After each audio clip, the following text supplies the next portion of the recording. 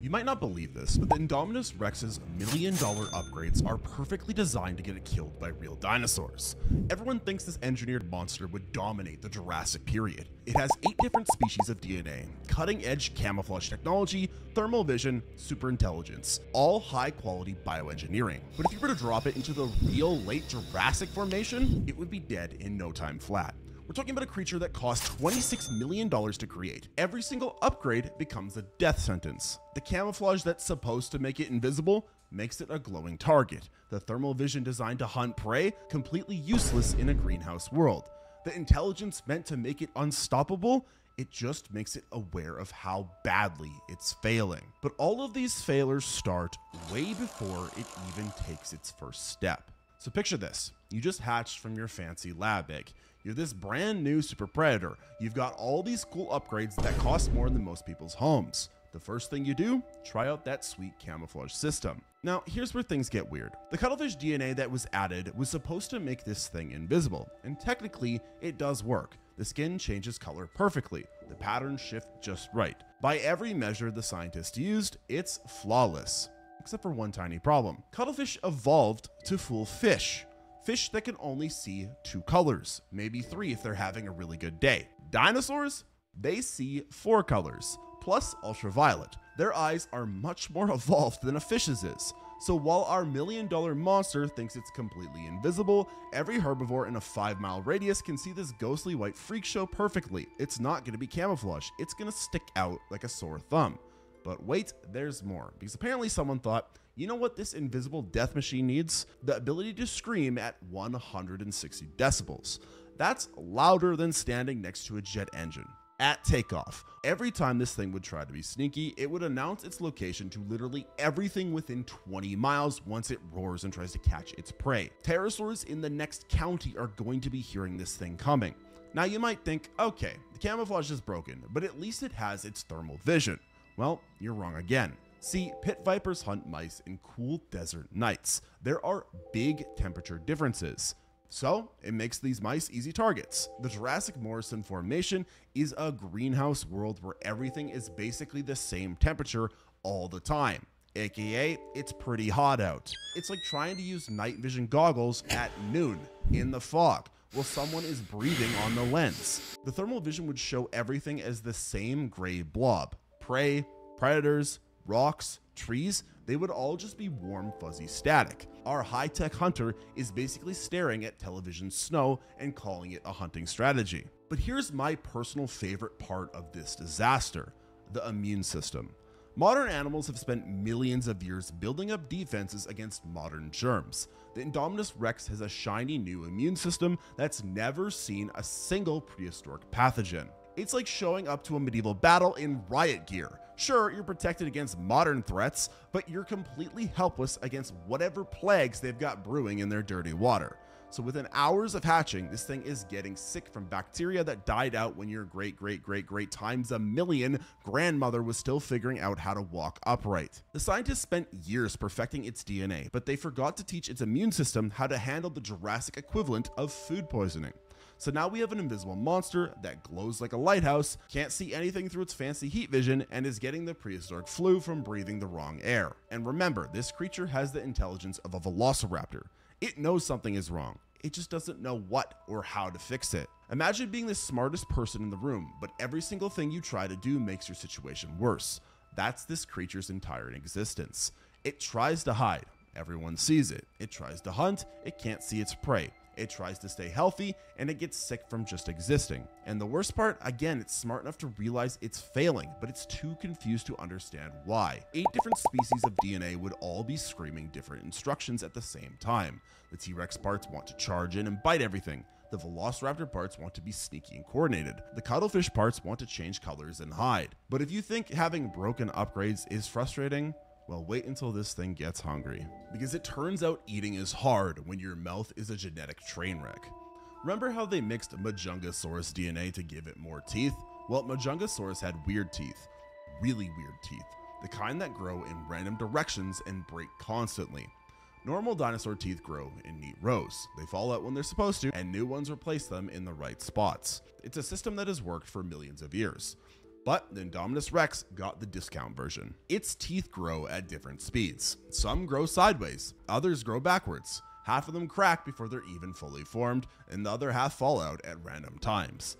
Every single day, this thing wakes up with a mouth full of broken glass. And here's the fun part. Every time it tries to bite something, the pain would be incredible. We're talking about nerve endings in busted teeth getting smashed against bone and meat. Picture this for a second. You've had a toothache before, right? I want you now to imagine that toothache drinking ice cold water, then chewing mint gum, and then biting a solid piece of metal. Let me know how painful that is and times that by 100. But it still has to eat, so every meal would be basically torture.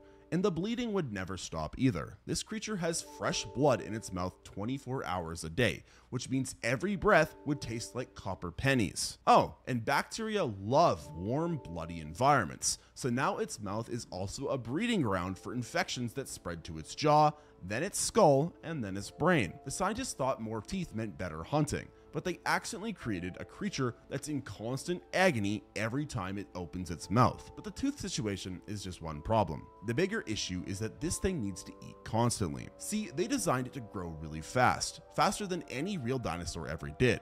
That sounds cool until you realize fast growth requires massive amounts of food. A normal young Allosaurus might need to eat once every few days. The Indominus Rex needs to eat multiple times per day just to keep up with its own body. It's burning through calories faster than it can hunt them, which means it's always starving, which means it has to take bigger and bigger risks to find food. Hungry animals make stupid decisions, and this thing is hungry all the time. So now we have a creature that's in constant pain, always starving, and making terrible choices because it's desperate. But wait, it gets worse. Remember how this thing has DNA from 8 different species? Well, those species all had different hunting styles, and they're all trying to control the same body. The T-Rex DNA wants to charge straight at prey and crush it with raw power. Head down, full speed, bite everything in sight. But the Velociraptor DNA wants to be sneaky and coordinated, circle around, wait for the perfect moment, and work with a pack. The Carnotaurus DNA wants to ram at things head first, use those horns, and be a living battering ram. So the Indominus Rex starts a hunt by trying to be sneaky. Then it gets impatient and charges. Then it tries to ram something with its head. Then it remembers it's supposed to be working with a pack that doesn't exist. The poor thing starts stalking a Stegosaurus. It gets halfway there and suddenly decides it should be charging instead. It realizes it's supposed to be coordinated with other hunters and looks around for a pack that isn't there. Then it gets confused and roars really loud. Meanwhile, the Stegosaurus has been watching this whole disaster unfold and just decides to walk away. And because this creature is smart, it knows something is wrong. It can feel all of these different instincts fighting each other, but it can't figure out how to make them work together. Think about trying to sneeze and hold it in at the same time. Now imagine that feeling, but with every decision you make about everything. Should I hide or attack? Should I be quiet or loud? Should I hunt alone or look for help? Every choice becomes an internal argument between 8 different sets of instructions. The Therizinosaurus DNA is telling it to use those big claws for defense. The T-Rex DNA wants to bite everything. The Pit Viper DNA thinks it should ambush from hiding spots. None of these strategies work together. You can't charge while sneaking, you can't ambush while roaring, and you can't hunt alone while looking for a pack. But the creature keeps trying all of them, sometimes at the same time. And every failed hunt means more hunger, more pain, and more desperation. The bleeding mouth makes eating painful, the metabolic demands make starvation constant, and the conflicting instincts make success impossible. This isn't an apex predator anymore. It's a walking disaster that happens to have big teeth. And speaking of real apex predators, there's something else living here that actually knows how to hunt. Because this ecosystem already has a king, and it's been doing this job for millions of years. While our lab experiment is stumbling around bleeding from its mouth, there's another predator watching from the tree line, one that evolved here, one that belongs here. This thing moves at 34 kilometers per hour. That's faster than you're allowed to drive through most neighborhoods, and it's completely silent when it wants to be. Its skull is built for one specific job. Every bone, every muscle, every tooth has been refined over millions of years to do one thing perfectly: kill large herbivores in this exact environment. The neck muscles alone are 3 times bigger than they need to be just for holding up the head. That extra power lets it strike downwards with the force of a sledgehammer. One hit can crack a spine. It has a massive brain space dedicated to scent. It can track a wounded animal from miles away, and it knows when you're scared It knows when you're sick. It knows when you're about to die. Our white freak show has been wandering around for months now, bleeding, starving, making noise, leaving scent trails everywhere. And this predator has been following the whole time, watching, learning, waiting for the right moment. See, there's a reason this creature survived here for millions of years. It doesn't waste energy on fights it can't win. It doesn't attack healthy prey when sick prey is available. It's patient, it's smart, it's efficient. And when they finally meet, the difference is immediate. The lab creature tries its usual routine, stands tall, changes colors, roars at jet engine volume, but the real predator just stares. No reaction, no fear, no confusion. Then it does something the Indominus Rex has never seen before. A slow head tilt, a specific posture, a low rumble that means leave now or die, because this is how real dinosaurs communicate. Millions of years of evolution created this language. Every predator here understands it and every herbivore respects it, but the Indominus Rex has no idea what any of it means. So it does what it always does, roars louder, changes more colors, and waves its arms around. The real predator interprets this as I'm insane and unpredictable and need to be killed immediately. Game over. This is the Allosaurus fragilis, the lion of the Jurassic, the thing that actually earned the title of apex predator. While the Indominus Rex is a collection of random parts, Allosaurus is a machine built for one purpose. Every part works together, every system supports the others. The legs are built for those 34 km/h charges. The arms are positioned perfectly for grabbing. The claws are shaped for slicing. The teeth are designed for the exact prey that lives here. We know this works because we have found the proof. We found an Allosaurus vertebrae with a Stegosaurus tail spike driven clean through it. This predator died fighting, but it fought things that could actually kill it, and it usually won. The Indominus Rex at this point has been avoiding anything dangerous. It's been eating mostly small, sick animals. The biggest thing it's probably been able to kill was a large fish, but now it's face to face with something that hunts Stegosaurus for breakfast. The psychological impact would hit immediately. Remember, this creature is smart enough to recognize when it's completely outmatched. It can see the efficiency, the confidence, the total lack of fear. This isn't another confused lab experiment. This is what a real predator looks like. And the Allosaurus wouldn't even be trying yet. It's just standing there, calm, ready, completely at ease in its own territory. The Indominus Rex would start backing up. The bleeding mouth, the constant hunger, the pain from all the broken teeth.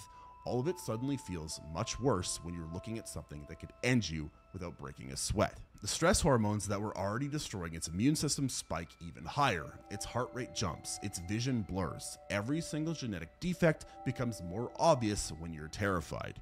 Meanwhile, the Allosaurus just waits. It doesn't need to prove anything. It doesn't need to show off. It knows exactly what it is and what it can do.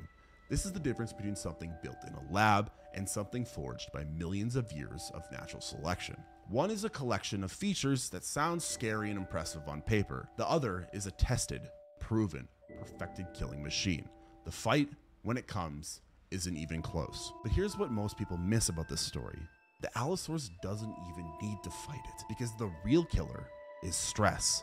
Not claws, not teeth, not some epic dinosaur battle, just pure, constant, overwhelming stress that turns the creature's own body against itself. See, if you didn't know, when animals get stressed, their bodies pump out hormones, cortisol mainly. It's supposed to help you survive short-term danger, fight or flight, get through the crisis, then go back to normal. But the Indominus Rex never gets to go back to normal.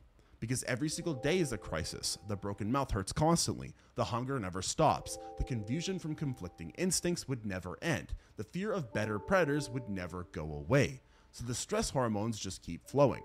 24 hours a day, 7 days a week, for months. The best way I can describe this is actually with these aquariums behind me.